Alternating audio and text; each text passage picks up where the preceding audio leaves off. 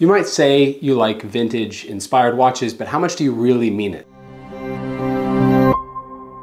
Welcome to Wrist Swap. My name is Harrison. The vintage inspired market is very popular right now, and there's a lot of different watches that are reissuing essentially old versions of certain watches from their back catalogs from the early 20th century, and then bringing them, making them fresh, making them look more new, giving them modern technology. A lot of that has to do with the glass and the movement itself, also giving them extra water resistance. The concept here is to create a watch that feels old, but isn't old. So you get all the benefits of something that's gonna wear and you're not gonna have to worry about as much, but gives you that same sort of feeling. And the interesting part about vintage inspired watches throughout the last 20 years and its resurgence has been the fact that there are certain elements that are picked out.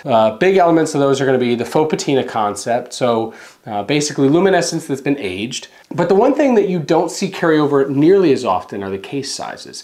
Now, if you've been into watches for a while, you know that in the early 20th century, most people wore smaller watches. I mean, much smaller watches. A 32 millimeter watch or a 34 millimeter watch on a man my size, I'm 6'3", with a 6.5 inch wrist, would not be unusual. That was just par for the course. That was what men wore. Now, over time, obviously those watches have grown in size, and because the male watches have grown in size, the female watches have as well, or vice versa. I'm not sure entirely which one caused which, but now the separation is the same. Women wear smaller watches, men wear larger watches, but exactly where on the millimeter scale that is has increased.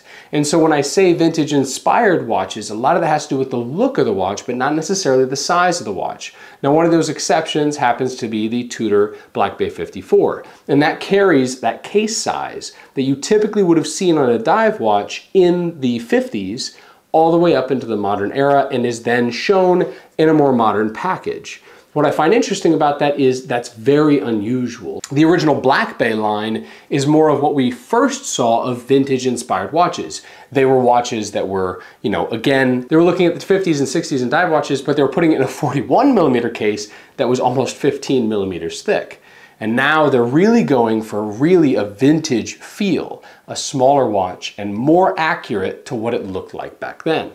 The watch I want to talk about today is this one right here. This is what I would call a perfect interpretation of a vintage inspired watch, meaning that it has all that feel of an old watch, but in a modern package. Now, Forstner has sent this watch to me. I didn't have to pay for it, so I just want to say that right off the bat. Now, I've looked at their stuff for a long time. I've had their bracelets in the past, but not necessarily one of their watches. The watches is a new venture for them. If you don't know anything about Forstner, they are very well known for the fact that they make vintage inspired bracelets, and they really nail the feeling of a vintage bracelet. So if you have a Speedmaster, for example, and you want a bracelet that looks like it's from the 60s to match the watch, typically Forstner is one of the brands you're going to look to try and get that bracelet. Now that they're venturing into watches, this watch I was really interested in because of exactly this. If you look at this picture of the Forstner and you look at the actual F6B model that you would have found in the 1940s, you'd see that they are almost identical. There are a few small differences. I'll get into that a little later in the video. Now, the F6B/346 is the model number that the Ministry of Defense called this style of watch when they asked for it in the 1940s.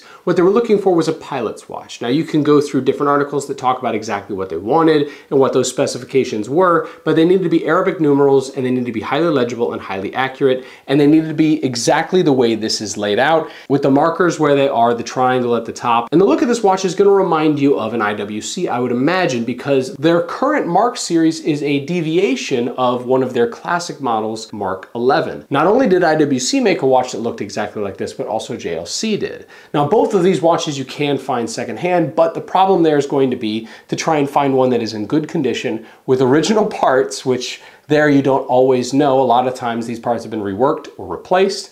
And then the last part of that is just going to be to find one where you're not going to be scared to actually wear it. The problem with vintage watches majority of the time, and why vintage inspired watches are popular, is because you're worried about typically wearing it in the rain or having it near you in high humidity. Now, I come from Indiana where the humidity is typically really high, especially in summer, and the problem is always that I'm worried on a vintage watch of getting it humid inside that watch to the point where I deteriorate the dial or the hands, or obviously the movement, although the dial and the hands are less replaceable than parts within the movement.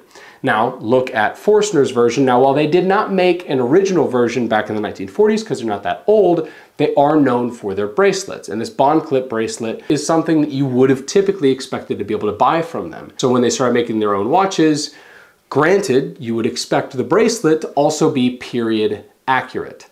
And this bracelet certainly is. What I find interesting about this, more than anything, is not the fact that the form factor and the look is identical to what you would have seen in the 1940s. Meaning that even the typeface, the way that they wrote Forstner on there, the hands that they used with the flat end on the hour hand, the long pointed minute hand, the seconds hand with that arrow looking counterbalance, the large crown, the fact that it's manually wound, the drilled lugs, the thin lugs, all that stuff you would expect to see, but they made it in a 36mm package to keep it pretty close to period accurate, but it's the little touches that I find so refreshing. For example, in the middle of the dial, you'll see an L with a circle around it. Now, typically this would have been either an R or a T, and it would have denoted which luminescence was used. Obviously radium back when it was radium, and then when they switched to tritium, they switched it to a T with a circle around it. Now in this case, obviously it's an L because they're using a super luminova. I find that really interesting and kind of refreshing to see that they took the same sort of element and repurposed the same use to talk about the new luminescence rather than just put a fake T on it or a fake R like you might see from certain other people. I really love that they also didn't add any faux patina. They made the watch look like it would have if you got it brand new back then. Everything's still sterile white. And even on the back, you'll find that they put an engraving on the back that looks like it would have if it were a military issued watch. Now, obviously it's not a military issued watch. They sell it on their website. But the point there is that they went to every little detail, and it feels, I mean, when I opened up this package, it felt like I was opening up my grandfather's watch. It felt like I was looking at a watch that had been teleported to me from the 40s or 50s. And a really big part of that happened to be not just the watch face, but the bracelet. This bracelet is exactly what you would picture. The funny thing is I handed it to my father and he looked at it and he asked if it wasn't one of those flexible bracelets because those became really popular as well in the 60s and 70s. But the bracelet feels like that. It feels thin. And a lot of people would say it feels cheap. But if you were to buy a bracelet from a manufacturer in the 40s or 50s, they would have made it out of stamped steel, especially during World War II. They would have made it out of stamped steel because it is the cheapest thing they could have sourced at the time. They would not have been milling steel because it would have taken too much time and cost too much money. And they would have made it look and feel exactly like this. Now, one of the benefits to it is the fact that it is comfortable. It's very light, you don't really notice it on the wrist, but there are some detractors as well to the fact that this bracelet is designed the way that old bracelets were. And mainly that is the fact that the locking mechanism here is basically just two teeth that lock in the gaps in between the bracelet. And you obviously could then damage the bracelet over time, and you also have the negative side effect of having to find a slot that fits your wrist well, and to get those teeth to activate on both sides, which sometimes can be challenging to get it to activate on not just one, but both sides. You have to rock it in one side and then rock it in the other. And so there are little things like that you can expect on a vintage watch, but typically not on a vintage inspired watch. A lot of the time, those problems or negative things, especially with the bracelet, have been buffed away, right? Have been repolished, so to speak. So you don't have the same feeling as you would from an actual vintage watch if you were to get one from the 60s. So what I appreciate is the fact that they didn't fix that part about it. Really the only thing they updated here is the glass and the movement. Now there are some things that are a little different as well. These indices look more applied than painted, and the dial is textured, whereas I think originally they were just a matte. The other thing that's going to be a little different with this watch itself is obviously that size. 36mm is a little larger than it would have been back then. 32 or 34 may have been more accurate, especially 32 in World War II was more common. So aside from that bracelet having to tuck in to one side and the other, and the fact that it loops back on itself and some of the minor gripes that you would have with a vintage bracelet, I really don't have very many issues with this watch. I love the design, I love the look, to the point where I've been wearing it for the last week since they gave it to me. Now typically I'll wear a watch for a few days here and there when I can, but this thing I have not wanted to take off. And that's not just because they gave it to me, that's just a testament to how much someone who likes a vintage looking watch would like something like this. I really, really enjoy it. Now, in terms of the pricing, you'll see it on their website. This retails for $850. It's got a Sellita movement in it, so it's got a lot of good things in the package. Whether or not it's worth that price to you is entirely up to you. It is a little on the higher end for what you would typically see from a micro brand or a smaller brand, especially when dipping their toe into watches. But again, whether or not that's worth it to you is, again, up to you.